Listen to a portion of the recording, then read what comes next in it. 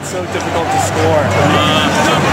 Just not used to the gym. We went 4 for 20, I guess, and we just decided we got to get it inside, play defense. I know you guys have a lot of weapons, but as a senior, did you feel a lot of responsibility to score in this game for your team and lead them?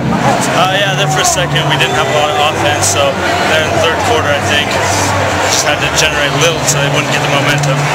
Defensively, you did a good job keeping them out of the middle. I mean, what was your plan for their big guy, Brock Yates?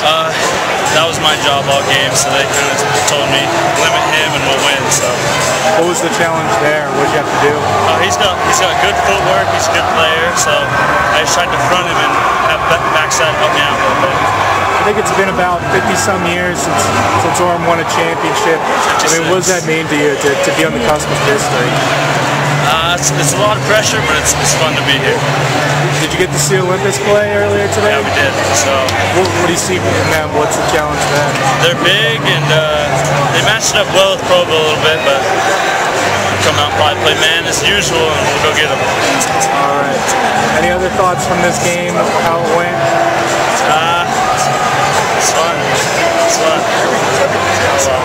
Did the defense frustrate you at all as far as you guys kind of got off to a slow start? Both teams did.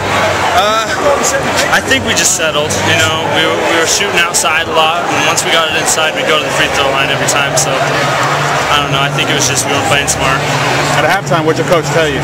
Just keep playing hard, get it inside, shots will start falling.